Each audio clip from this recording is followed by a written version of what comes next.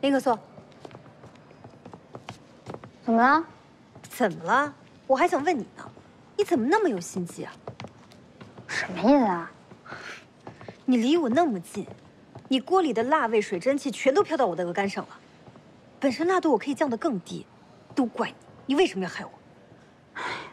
我都得了第1名了嘛，别说这些奇怪的话。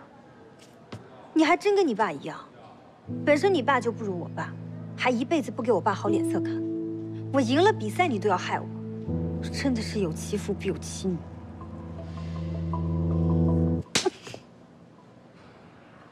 我忍你很久了，我比赛是为了我自己，不是因为你。林可颂，干嘛呀？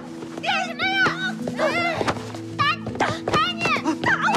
什么情况？哎，别打！哎，好想打起来！江建凡，奥利斯，快来！喂，干什么？小雨，别打！干嘛呢？冷静点啊！干嘛？冷静。你没事吧？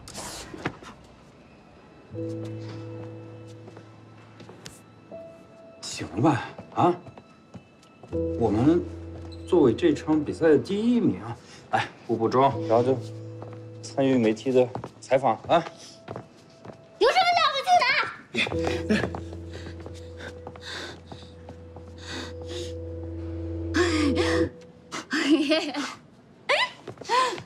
你笑什么啊？你给我这个四叶草真的挺有用的，我比赛也比赢了，打小雨也打赢了。行，那你以后一直带着。还挺懂小女生的心思的。我告诉你啊，你好像根本没有赢林小雨，她的臂力根本比你大很多，你知不知道为什么？不就比我多点几年过吗？对。还有啊，刚刚你在台上没回答的问题，你就告诉我，怎么想到的？7位。你猜？我猜。行，可以啊。那18猜敢不敢？好呀，那我再给你一个提示，跟你有关。跟我有关。哎，来。啊，哦，画完了，坐下吧。哎，你刚刚说跟我有关？对，17个。这是一个问题吗？16个。哎，来上海学的？对啊。玉轩学的？对。江先生、林小姐，托马斯主席邀请2位到赛场。知道了。好。托马斯。走。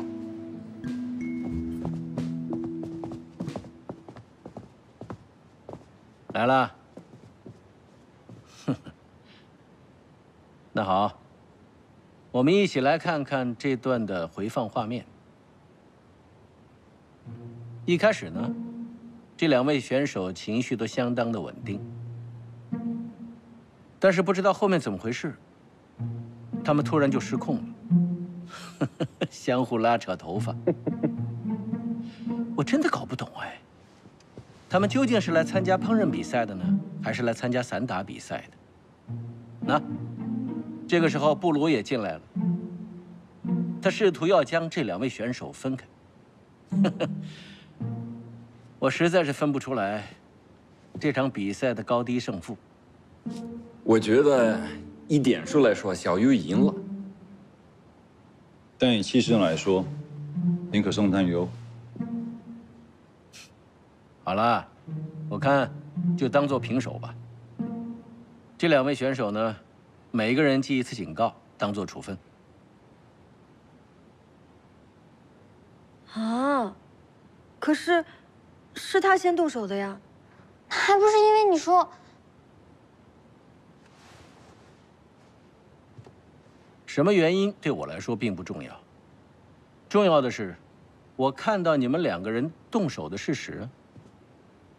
还有啊，你们2位导师呢，也真的是做了最好的示范。如果你们要再继续动手的话，那对不起了，我只有取消你们的导师资格。林可颂、林小雨，我们大赛有规定，只要选手被记2次警告以上，那就是立即开除，退出比赛。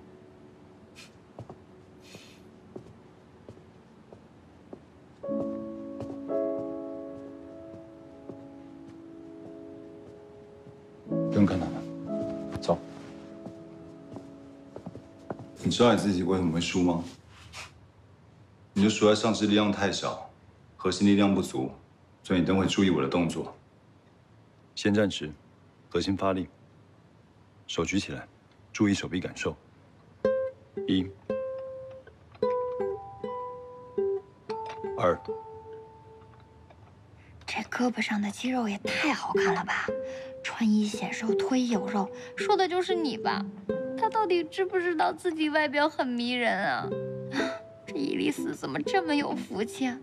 带这么个男朋友在身边，又有安全感，又有面子。小朋友，啊？是你说要健身的，能不能专心一点？什么啊？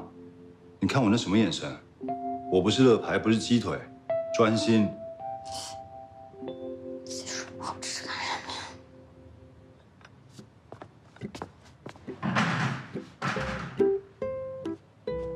站过去，拿着，拿着。哎呦！站直，核心出力。照我的动作做一遍。1，举，慢放。2，举，慢放。核心出力，不要发出怪声音。你想不想以后轻轻松打架就能赢啊？打什么架呀，和谐手！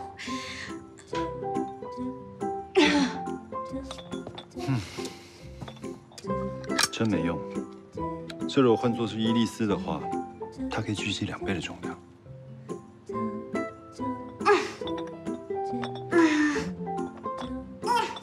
哎呀，再买了，很好的。小心点儿，都不让别摔了。哎，好嘞。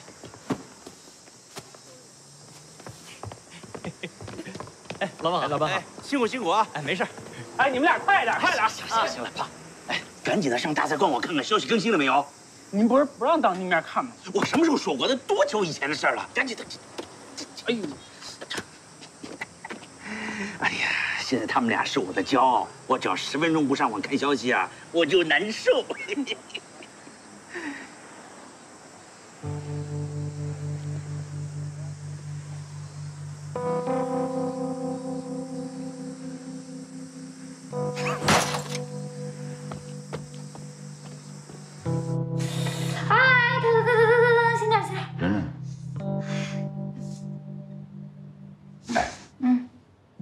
是我做的菜吗？是，你机会不多了。那行了，我不问了。换边。你这还没弄好呢，你轩啊！是不是在耍赖呀？喂。啊，我现在过去。叔叔让我过去一下。是不是说打架的事？应该是吧。行，我陪你。我刚觉得你们俩不错啊，见人就说我们林家俩姑娘啊，特别的棒。这回你们倒好了，大庭广众之下居然动起手来了，还拿了处分，还上了官网通报。我说你们了不起呀，丢不丢人呐？说到底为什么吵架？不打架？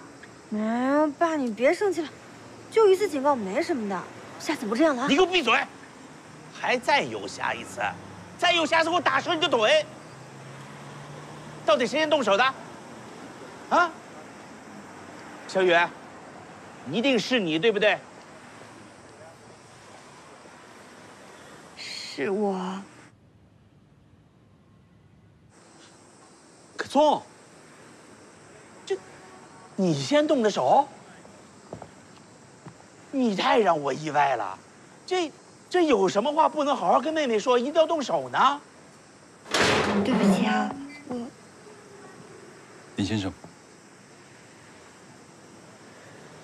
事实是什么就说什么，有我在，别怕。爸，你也看见了吧？我姐有江先生撑腰，多厉害啊！不，江先生啊，这是我们家里头的事情啊，我在训孩子呢，你能不能不要掺和进来？林先生，抱歉，我就是不想看到林可颂受委屈。